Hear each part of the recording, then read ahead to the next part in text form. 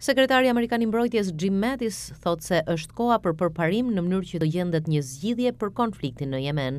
Shefi I Pentagonit I bëri komente dje në një diskutim në Institutin Amerikan të Paqes në Washington.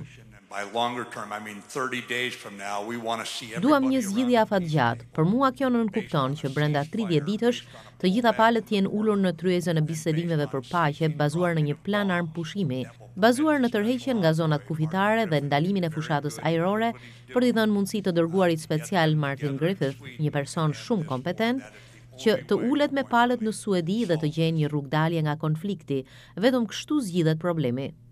Ky konflikt që ka shkaktuar deri tani mijëra të vdekur, filloi pasi kryengritësit huti që mbështeten nga Irani morën nën kontroll disa pjesë të Jemenit përfshirë kryeqytetin. Më shumë se 3 vjet më parë, një koalicion I udhëhequr nga Arabia Saudite filloi sulmet ajrore dhe më pas dërgoi edhe trupa toksore në mbështetje të presidentit Abdurabu Mansur Hadi. Grupet për të drejtat e njeriut thonë se kjo kundërpërgjigje ka lënë shumë civil të vrarë ose të plagosur. I dërguari special I OKB-s Martin Griffith u përpoq në shtator të sillte palët për bisedime në Gjenevë, por delegacioni huti nuk mori pjesë pasi shprehu shqetësim se nuk kishin përmbushur kushtet e nevojshme për të garantuar sigurinë e pjesëtarëve të delegacionit.